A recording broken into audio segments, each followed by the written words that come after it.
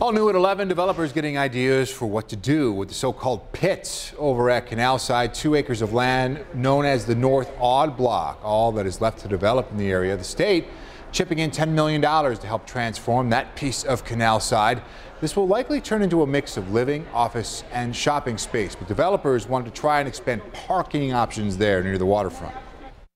Yeah, I mean, as we've moved through with a lot of development parcels, especially the larger ones like Harbor Center, like One Canalside, if we can embed parking, structured parking inside and in this case below ground, we're trying to do that. We think that's good for the overall development.